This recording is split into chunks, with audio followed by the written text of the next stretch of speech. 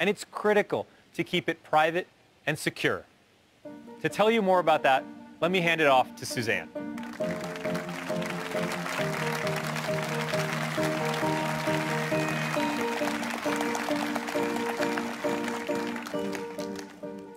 Hi, everyone. From our first device to 3 billion today, we've designed security and privacy for everyone, no matter how expensive their device is. We've built game-changing capabilities for everyone, from file-based encryption to TLS by default and secure DNS to prevent traffic tampering and data breaches. And since 2017, Google Pixel and Samsung Galaxy have continually received the highest security rating in Gartner's annual Mobile OS Comparison Report. Simply put, the most secure devices run on Android. And with Android 12, we're going even further to keep your information safe. Let's start with a common experience, granting an app access to sensitive information. Turn-by-turn directions based on your precise location are really helpful.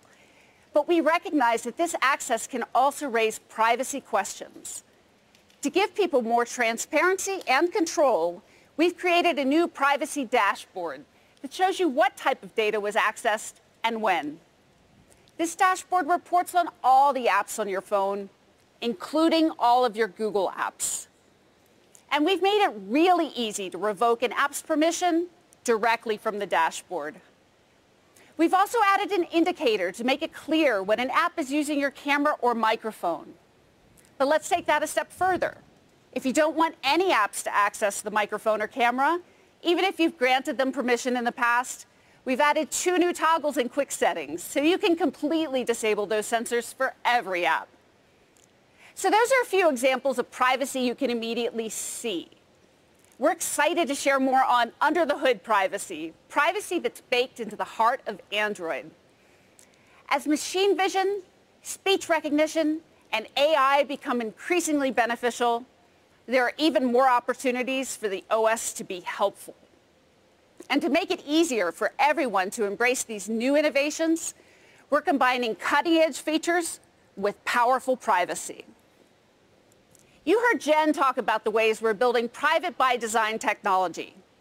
Thanks to advances here with Android's Private Compute Core, we're able to introduce new features using our unique AI capabilities while still keeping your personal information safe, private, and local to your phone. Android's Private Compute Core enables things like Now Playing, which tells you what song is playing in the background, and Smart Reply, which suggests responses to your chats based on your personal reply patterns. And there's more to come later this year. And by the way, all of the sensitive audio and language processing happens exclusively on your device. It's isolated from the network to preserve your privacy. And like the rest of Android, Private Compute Core is open source.